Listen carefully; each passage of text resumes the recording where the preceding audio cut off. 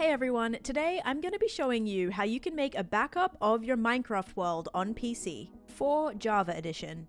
This is a really useful thing to do because having backups can prevent you completely losing your world to something like corruption, hard drive failure, or even accidental deletion. So let me show you how. Firstly, for safety, I recommend completely closing off the game and exiting out of the Minecraft launcher as well. Then to find the location of your Minecraft save, you're going to go to your search bar and type %app_data%, just like this.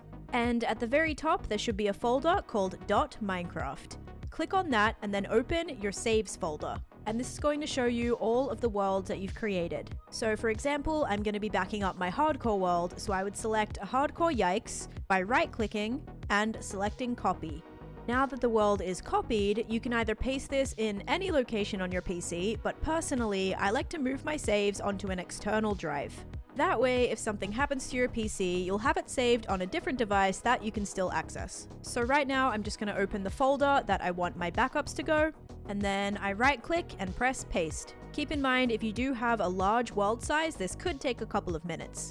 Okay, now that the backup is officially completed, if you plan on moving more backups to this exact same folder, I do recommend naming the folder that you just dropped in there. Otherwise, the next time you try to paste the backup in here, it's going to think it's a duplicate and then it's going to get confusing. So the way that I like to organize my Hardcore Minecraft backup folder is by naming each folder with the date that I backed it up.